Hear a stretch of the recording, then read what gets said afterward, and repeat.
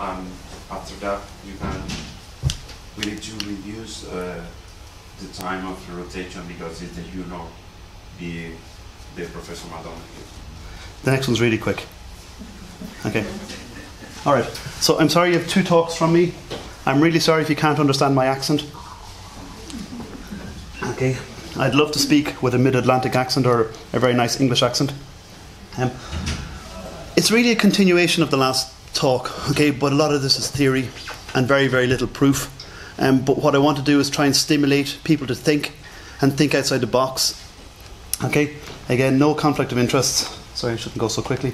We're going to go through introduction and why I got involved in this. And there's a little bit of overlap, so I apologise in advance. And then really what the autonomic nervous system is, again, it's kind of a little bit of weird science at the moment, and what I found out and what the potential is. So, introduction. This, I think, is our understanding of human anatomy and how the nervous system works.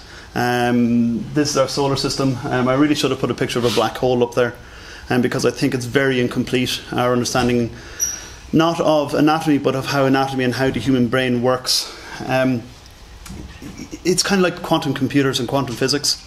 I've been reading some very, very interesting journals and papers recently into the fact that they now think they'll never produce a proper quantum computer.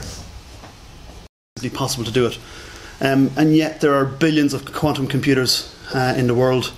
The human brain is the ultimate quantum computer. Anyone know about M-state metals? Cool, I have you all. That's great. So now I can bullshit and you have to believe what I say. Okay, so it comes into quantum theory. So we all know about, if you code a computer, 0 and 1. And 0, and that's the options you have. It's either 0 or 1.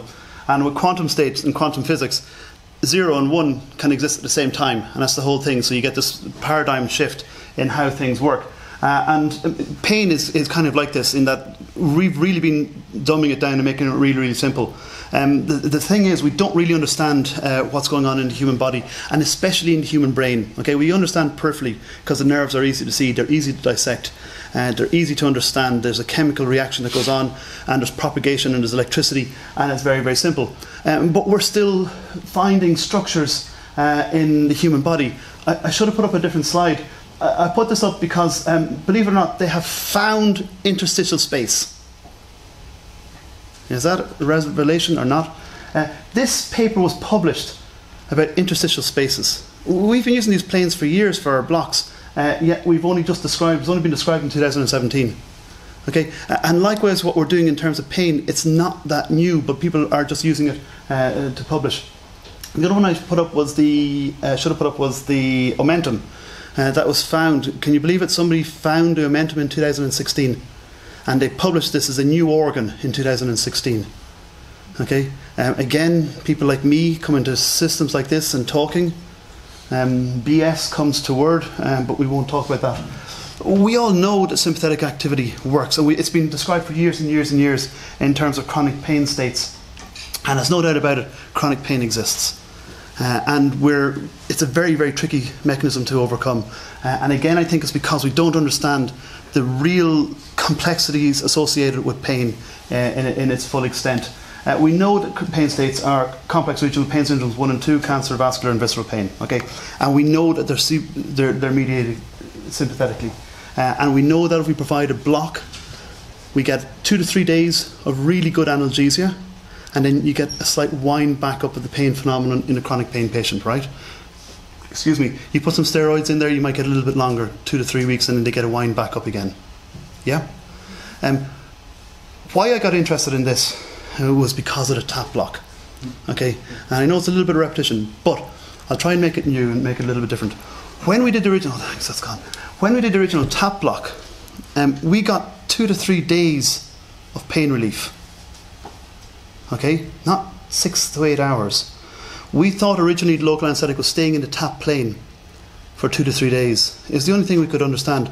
We blocked the sensory afferents. You can only block them with local anaesthetic. The local anaesthetic has to be beside the nerve to provide the effect.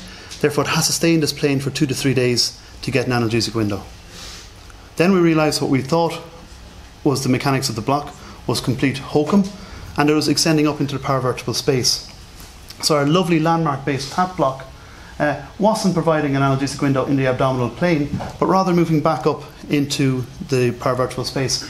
So all of these lovely papers and the 400 that followed since became bulk, because no matter where you put your local anaesthetic and no matter what machine you use, putting your local anaesthetic here doesn't have an effect in terms of analgesia. Here it has a minimal effect for 6 or 8 hours, because after that time point there is no local anaesthetic in your abdominal plane. It's gone. It's washed out. The nerves are no longer retaining it. What's important is where it travels to. And this is what we talked about last time, the paravertebral space. And it's this point of action in the paravertebral space that becomes really important. We're fixated on these peripheral nerves, and we've completely forgotten the sympathetic trunk. Okay, we for years and years and years apologised to our patients when we got sympathetic blockade in our patients in whom they weren't getting chronic pain blocks. And light is back. Okay, this is the patient, and I have permission to show this picture. It's a patient, a breast patient of mine, who had a left-sided paravertebral block for breast surgery. Okay, and she had an axillary clearance, and she has what's called a what's it called again? I've lost.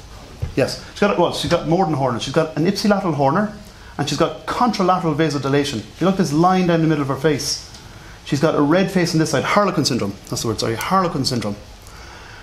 And this is one of my first patients that I did a paravertebral block in. And I came out and I saw that, and I went, oh, cool! Camera, flash, flash, flash. And I went, oh, sorry. Okay, I'm really sorry that this has happened to you. I'm really sorry that you have a Harlequin syndrome, that you look stupid. It looks really cool to me, but this is a side effect of the block. And I apologised profusely, and I told her in a few hours she would return to normal, okay, and that this would change the way she were, or this wouldn't be permanent, and that she wouldn't have any long-term effects. And I was thinking, the sympathetic block is an inconvenience. It's a side effect of my paravertebral block. It's a side effect of the block that I wanted to do. I wanted to block my sensory afferents. Sympathetic fibres didn't matter. And then I started thinking, well, hang on a second. Our tap block got 3 to 4 days of analgesia. Is there potential for the sympathetics to work in terms of acute pain? Could my landmark-based tap block with the extension to the paravertebral space, or my QL or my erector spinae, actually be producing a sympathetic effect in acute pain? So being the diligent researcher, I went back into PubMed, and I looked back at, in terms of acute pain and sympathetic nervous systems. I knew it worked for chronic pain, but what about acute pain? And there was very, very little. Okay, lots and lots about hepatic zoster infection, a small study about myocardial infarction, but very, very little in there. I looked then at paravertebrals and evoked potentials and dermatonal spread and heat and vasodilation in the anterior chest wall. And I found this paper from 1998, and they said that, yeah, if you do this block, you will definitely get an analgesic effect, and if you get a sympathetic block, you potentially get a better effect because you're blocking all of the nerves that are going back to the CNS, not just some of them. And a light bulb went off in my head, and hang on a second, maybe our tap block is actually a sympathetic block as well. Maybe if I do a chronic pain block and I get 2 to 3 days of analgesia, it's because I'm blocking the sympathetics, which I'm trying to get, and then after 2 or 3 days you get to wind up again and the blocks start causing pain. But maybe if we get a better block and get a long-term activation or deactivation of our sympathetic nerve system, we can get a better analgesic effect. And as you look at things, and you look at the papers that are coming out now, and you look at how paravertebral blocks are becoming popular, especially in terms of breast patients, we now know that at 3 months, at 6 months, at a year, the pain perceived by patients who have paravertebral blocks is less than those that get local infiltration in the wound. Okay, even the greatest regional anaesthetist in Asia, Manish Karmakar, is saying that the quality of life associated with paravertebral blocks is better than those who don't get it. Now, in this paper, Manish did say that the analgesic difference at 6 months and the development of chronic pain was no difference between multimodal analgesia, local injection or paravertebrals. Our data, and most of the data that exists, would say that if you do a paravertebral block at 6 months and at a year, you have about 33 times less chance of getting chronic pain. So different patient populations, different blocks. So for me, I was wondering, is this has been something that's been hiding in plain sight for years? Okay, This is my typical patient. You can see they have a lovely low heart rate. They're perfectly saturated. I don't like 100%, you know. There's no such thing as perfection. And a lovely blood pressure, okay? And it's a balancing act, okay? We're balancing, and this is what we're doing every day of the week. Every day of the week, we're looking at these parameters and we're saying, okay, I need to do an axillary nerve block for my forearm surgery. I'll block all the sensory afferents. And that's where we stop. We don't think about anything else, and we're very closed in. In effect, when we talk about acute pain and sympathetic and parasympathetic or sympathetic nervous system, it's about maintaining homeostasis. And likewise with our analgesia and our anaesthesia, we should be trying to provide homeostasis for our patients. So let's quickly go through, very quickly because it's really boring, pain modulation.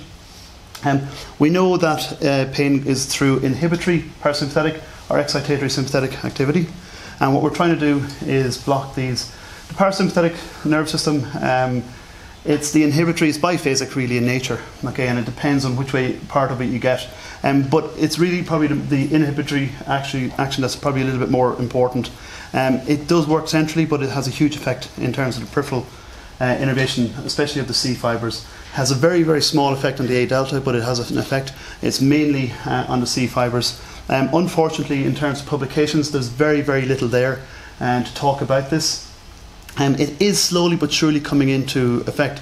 The problem is, when you start talking about vagus nerve stimulation, you're getting into very dangerous territory in terms of placing a needle or placing a stimulation device down on a nerve, and it rightly frightens people.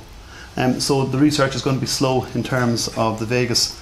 There is some work out there, in terms of its effect on inflammation in humans, but again it's very, very small and small numbers, and you can see it's not very current in terms of its publications. That's from 2005. The sympathetic nervous system, probably a little bit better understood, and definitely a little bit more research out there in terms of it. It is a bit of a quagmire in that there's so many different centres involved in the regulation. The main thing to take away from this whole slide is this little thing on the bottom, the pain matrix. The pain matrix and the human brain and this quantum computer that we talked about in the beginning, this computer that we don't know how it works, works in a very convoluted way through the pain matrix, and we haven't completely identified how it's working. And we won't do that until we understand quantum physics a little bit better. But there's all these descending pathways that have an effect, and definitely under physiological conditions, the sympathetic nervous system has an effect on both A delta and C fibres. Okay. What I'm going to say in a couple of minutes is going to be a little bit more explanatory than this, but we're using this every single day of the week in theatre, and we don't know it, or we haven't woken up to the fact that we're doing it. Okay. And like I said, if you block sympathetic activity, you block the effect on the A delta and C fibres, and also the release of the chemotactic factors at the level of the boutons in the nerves. Okay. Again, remember, if I want one take-home picture, is this here at the bottom, alpha 2 adrenoreceptors. Okay, we know that this, in terms of periphery, in terms of sympathetic nervous system, that the end point is in the periphery, and if we block the periphery properly, and then we're going to get an effect. Unfortunately, the most of the research that's out there is in animal models, okay, and we haven't done this in humans, and because we're not thinking about it, we're all thinking about the sensory afferents, we're not thinking about sympathetics. Like I said in the last talk, the reason the epidural fails is that we don't go high enough. We don't block that input. Remember, your sympathetic nervous system comes into the chain. It can go anywhere. It can change over to the far side. It can go down before it inserts. It can also go up before it inserts. So if your local anaesthetic isn't 3 or 4 levels above where it needs to be, okay, and you're not getting your patients needing respiratory assistance, you're not going to get a full sympathetic block in this patient population. So let me prove how this works. Okay, let me show you all of the research that's out there. Okay, this is Pedersen, lovely paper, and they looked at this in terms of acute pain, the sympathetic blockade, and it failed. Yeah, and it really made me upset, because I was sure when I read the paper initially this was going to be a big one. I said there has to be more. So I moved on to this one by Choi et al, and this was systolic ganglion after arthroscopic surgery. Okay, so it was done before the surgery was performed. So it's effects of ultrasound guided systolic ganglion block after arthroscopic shoulder, and it failed. And I became really, really upset. and kind of wondered what was going on and why were we with the tap block getting an effect and these guys who were performing direct sympathetic nerve blockade weren't getting the same effect. And I found this paper, or this little letter to the editor, and it was kind of a saviour when you looked at what was happening. It was from 2005, and it's for a patient in the PACU, or the post-anaesthetic care unit, in whom they provided analgesia, they did opioids, they did ketamine, they did everything, and they weren't getting good analgesic effect. And they said, look, let's just try this. And they did a stellic ganglion block, and hey presto, pain was gone. Okay, I'm not sure, I don't think this patient got an interscalene block, but definitely post-op patient's pain was treated with. So, being the good researcher and original researcher that I am, I stole his idea and I copied it. And the idea was to go back to those people who said that we lied with our data in the beginning. And we said eventually, when we noticed the local anaesthetic was going to the paravertebral space, that the local anaesthetic was acting in that space, blocking sensory afferents, but more importantly, blocking sympathetic fibres. Remember our first papers, we got 3 to 4 days of analgesia. So again, this reminded me of the chronic pain physician, 3 to 4 days. When we started talking about this without research, people said that we were crazy. It doesn't work like this. It works by getting local anaesthetic onto sensory afferents, and that's acute pain. Chronic pain is sympathetic. There's no change between, or no link between the two of them. I went back to my theatre and I noticed that lovely picture, heart rate 55, SATs 99, BP 95 over 52. And I said, this patient has no sympathetic activity. I know he's sore, because if he's sore he's going to get tachycardia. He's going to get hypertensive. They're sympathetic. So in my theatre, I expect the patients to exhibit sympathetic activity if they're sore, but when I'm blocking them, I don't care about it and I don't think about it. So we changed what we did. And just to prove what was happening, oh, it's me, sorry, it's me that's causing that trouble. We looked at this patient, a small case series, and it's not science, okay? This is not to prove it, this is just to show that it can potentially have an effect. We looked at 4 patients that came in with horrendous upper limb insult, so humeral fractures. We gave them a GA, we gave them a stellic ganglion block with lignocaine 1%, 3 mils of 1% or 2%. We gave them intraoperative opioids, non-steroidals, and clonidine. Okay. The blockade was very, very simple. This is from Michael Gofeld's paper. This is my transverse process of T6. This is my longus colli muscle. There's a fascia overlying longus colli. The reason we're at T6 is if you go any lower, you get a big thing called vertebral artery, which people will, if they see it, they will hit it. And they provided a block at this level, and the sympathetic chain lies in that fascial plane. Again, even though the fascial plane was only described last year, we were using it. And you got a sympathetic block. Here's the patient population that we had.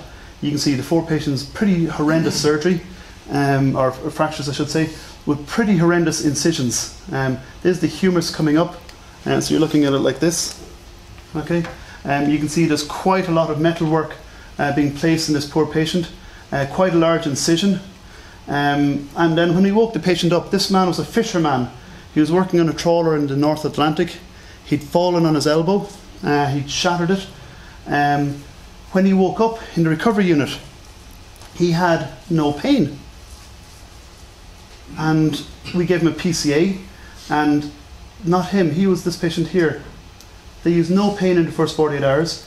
Immediately post-op, he had full range of motion.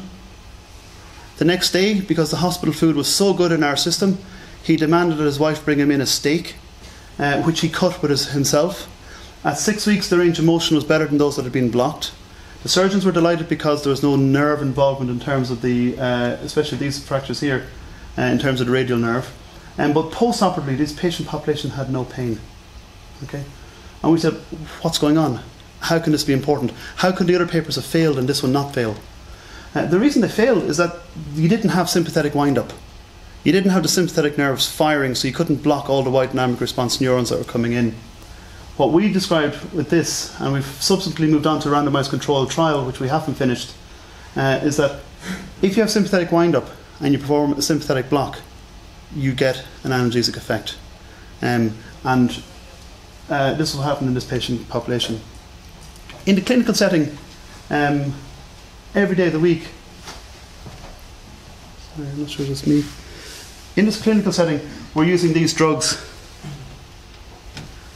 every day of the week, and we're not thinking about where they're working. Remember we talked about the alpha-2 receptor, which exists on your nerves? These nerves, or these drugs, work on that. They also work through the N-type voltage systems, calcium channels, and through the B and C, or the A delta and C fibers. But their effect is on our alpha-2s. And we use these every day of the week without thinking of how they work. We think that they work peripherally, we think that they work centrally, and we're not thinking about them working on the sympathetic nervous system. For me, like I said, this is just the beginning of things. Definitely in terms of the way we're doing our blocks, I would now say that if you're doing a block, you need to block everything. If you want to get an analgesic effect, you need to block everything, not just the little nerve, or not just the sensory afferents. You need to block the sympathetics as well. I'm missing a few slides, I'm sorry. In my experience, parasympathetic and sympathetic activity do have a role. We're not going to go really near the parasympathetics, because they're so deep and so near structures that are dangerous. So our probable only option is to impact on the sympathetics. Okay, definitely in terms of the real life situations, the substantial insult gets much better effect by sympathetic block than the ordinary sensory afferents, or through small fibre innervation. But like I said, in terms of preemptive, it doesn't seem to have an effect at the moment. What will happen, it won't replace PNS, but instead of may, it should be an adjunct to it. It should be something that you're trying to block all of the time, not just some of the time. Unfortunately, as it stands in the moment, there are no randomised controlled trials looking at this. It is something that's going to happen in the future, and there are quite a number of centres looking at, especially the stellate ganglion block for upper limbs.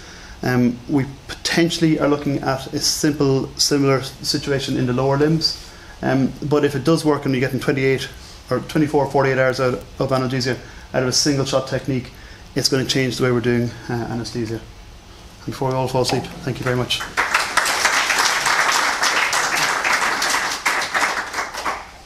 Any questions? I have a stupid question. Okay. Is better block sympathetic fibers or activation of parasympathetic? Okay. In the hospital, sometimes we practice bowel stimulation. Yeah. The patient will suffer any abdominal infection, and sometimes it's good. Yeah. What is the balance? And is it? It's that quantum computer thing. We don't know. In effect, they work together. I don't think you can isolate one over the other. And realistically, we don't know. What you'd worry about with the vagal stimulation is all the other side effect profile associated with it, especially if you're in the neck. If you get the wrong patient population and you cause innervation or de-innervation of the heart, then you're in trouble. But in terms of where we're going, like you see, there's no randomised controlled trials on this, not one. Okay, there's a few case series.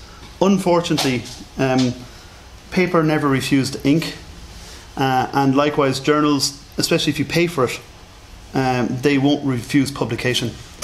But proper clinical trials are required to provide proper science on this. We don't know. We're playing with this. That's all we're doing. We need younger minds to come, the quantum computers of the future to come and show us what's going on here. The sympathetic nervous system is easy to get at. It's relatively superficial. Even the stellate ganglion, it's relatively easy to block. We're doing sympathetic blocks every day, but we're not thinking about it. Using dexmedetomidine, clonidine, they're sympathetic blocks, but we're not thinking about it as sympathetic block. Paravertebrals, epidurals, peripheral nerve blocks, they're all sympathetic blocks, but we're fixated. The problem is we're trying to reinvent the wheel instead of looking at what's there in real terms. The other problem is the education system. The education system has put a line between acute and chronic, and there's no marriage of the two. There's a wind-up phenomenon that occurs. Everyone hears about this wind-up phenomenon that occurs during surgery. It's not a wind-up phenomenon. It's just the fact that we're not blocking the sympathetics at all, and they're working away in the background. Of course they're going to keep going. It's like a cancer. The more you don't look at it, the more it's going to grow. So in the right patient, you're going to get chronic pain. In the wrong patient and motivated patients, you're not going to get as much. But definitely it's the fact that we're not thinking about this as being one system instead of it being 3 or 4 systems. Can I just ask, if you could prevent that wind-up, Yeah. surely you could prevent the problem, and therefore why do you say that preemptive analgesia is of little or no benefit? Okay, no, I don't think preemptive analgesia is not a benefit. I think preemptive sympathetic blockade I get it. is of no effect. So this whole thing about preemptive analgesia being rubbish, I don't agree with it. I think preemptive analgesia is very important. So I treat my patients with opioids. I treat my patients with non-steroidals. What seems to be an effect, and it's not going to happen in everybody, but if you do a preemptive block on somebody who's having shoulder arthroscopy, for example, in terms of impact, it has no impact. Now, you get a patient in, like those patients in whom the shoulders are in bits or the humeruses are in bits, and you do a stellate ganglion block there and then, immediately the pain falls off. It doesn't get rid of all of the pain, but has a huge impact on the pain. Some of those patients we did, and remember again, people like me will lie through our eye teeth because we're thinking of the next conference we can talk about the same thing again. We don't get perfect analgesia. I'm like you, I go to theatre and I get block failures. I get patients in whom it doesn't work. But then you get one patient in whom it works, and you know it's not placebo. You get a big fisherman who feels no pain, who's crying, who all of a sudden, despite the fact he's still got a fracture, is moving his arm. You know you've done something right. And with the local that we're giving, we use 3 mils of lignocaine underneath that fascial plane longus colli. So there's no interscalene block. There's no epidural spread. If there is some spread in the blood system, 3 mils in the whole body, you can forget about it. So it's the sympathetic blockade. It hasn't translated into randomized controlled trials. There was one paper from India, but there was a small flaw in the study in that they didn't isolate it just to humeral fractures. They went for carpal tunnels, they went for dupuytron contractures, so it weakened the study and the numbers are very, very small because of that. But it is something that people should study, but it's very, very simple to do. And what I'm trying to get people to do is just think a little bit outside the box. Don't think because somebody stood on a stage, either here or in med school, that that's the only way to do things. You're all scientists. You're all alpha male and females. You know, you're high. You have to compete to get into university, to compete to get on schemes. You have to compete to get jobs, and yet you won't challenge what's been said in papers, and that's a problem. It's a mistake.